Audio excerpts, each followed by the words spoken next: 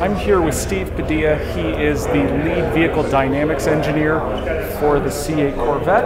And he's just going to give just an overview of what we're looking at, because we have this awesome cutaway here. And what are we looking at, Steve? Right. Well, you're looking at the absence of an engine in the front of the car. That's the most obvious thing. So engine, center of gravity, and everything is all combined with the transmission at the back of the car. This frees up a lot of open area here for a very spacious frunk. What you see here, a lot of people ask about what this is. This is actually the lift pump that powers the front hydraulics lift system. So that's what gives you clearance on E60 equipped Stingrays. Provisions in the structure for right-hand drive.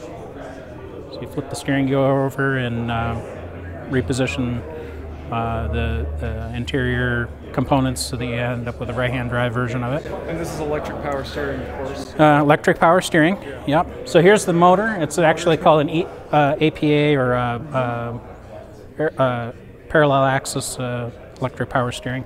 The e-boost module is present in this whole entire configuration. E-boost is the brake system that's equipped on this car, so it's the first time for a Corvette. It's where the hydraulic circuit is actually driven by the ABS, by a brake pump. You're now no longer relying on a vacuum system to power the boost. Okay, so the front suspension and rear suspension are fairly traditional in terms of the suspension. It's called a short long arm, or some people call it a double wishbone. So we have an A-arm upper with a L-type arm lower. So you concentrate a lot of the handling into the bushing that's more in line with the ball joint. Ride is mostly handled by motion of the control arm with fore aft and vertical motion. You've got a stabilizer bar that connects to the lower control arm via link. What suspension are we looking? Oh, sorry. Yeah, that's one of the big changes from C7 to the mid-engine configurations. We ended up going away from the transverse leaf springs to the coilover. So it's a coilover spring instead of the transverse leaves. That's exactly right. Does this have mag on it, or is this? This one is actually a passive damper. Okay. But the MR damper, you'll see a wire come out of there that powers the magnetic coil and magnetorheological fluid. Okay. So with reconfiguring it too, if you kind of take a look at where the passenger is, traditionally in a front engine car, the passenger is going to be rearward, more closer to the rear wheels, and the center of gravity is going to be forward. So when you move the center of gravity back, it ends up being right about here, and about, I forget how many mils above ground, probably 470 or something like that at curb. We paid a lot of attention to increasing the amount of available track room to get some more leg room in the evolution of the platform. So the track is, I forget how many mils longer, but it's on the order of 25, something like that. And we move to the back of the car, so you see the structure here for the rear suspension, again coilover, but you got to make room for the drive axles going through the lower part, so the damper is actually hooked under on top of the knuckle. So the transmission is housed here, mated to the engine. So a couple of the considerations when you go to a mid-engine configuration like this is the engine moves, you have to reposition, the exhaust doesn't go down now, it ends up coming up, so you can put the engine down as low as you can to lower the CG. So that's why some mid-engine cars have the exhaust going up. Interesting.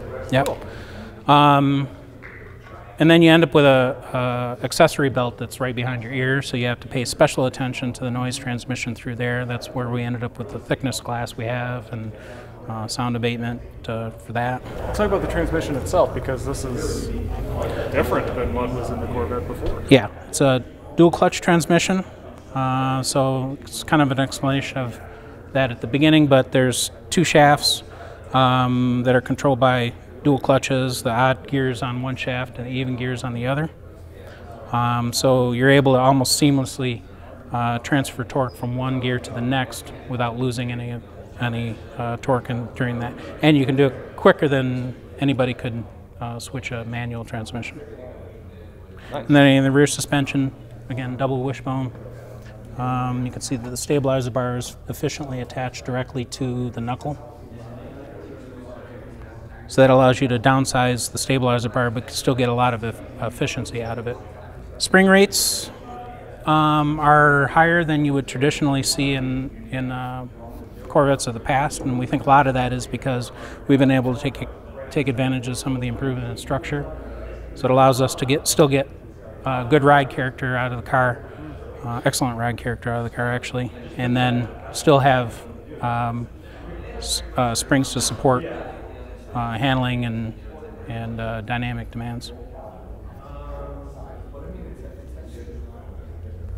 And then another big feature that not all mid-engine cars have is a decent sized trunk. Yeah. So trying to package for and making sure that there's enough available for fitting the 2 sets of golf clubs or anything, yeah. That was one of the challenges, I think, during the development of the vehicle.